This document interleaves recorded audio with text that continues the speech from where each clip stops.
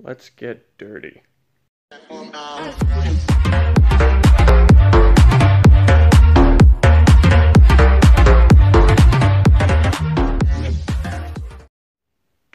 So for a brake job, the tools you're going to need: a ratchet or a 4-way with the socket or size that you need to get your tire off. You're going to need a hammer. You don't want to beat the crap out of whatever you're hitting, but a hammer comes in handy.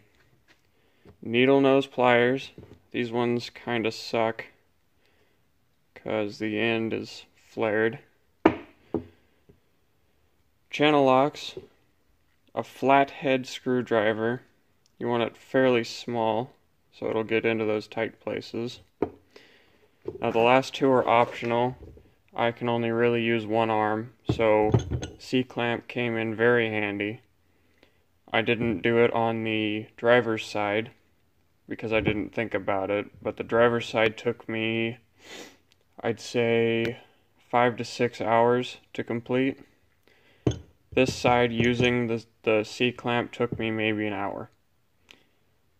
And this is a specialty tool for drum brakes. You've got this part, which is for removing your holding spring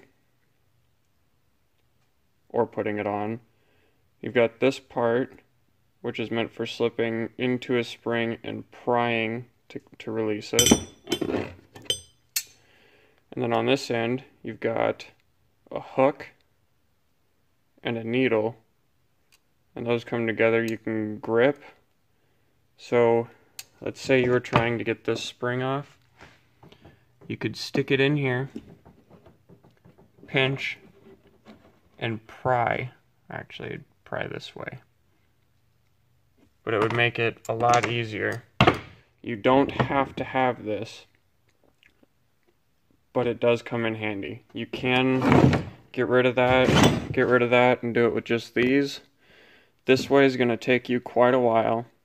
You're going to get very irritated, and you're going to want to give up.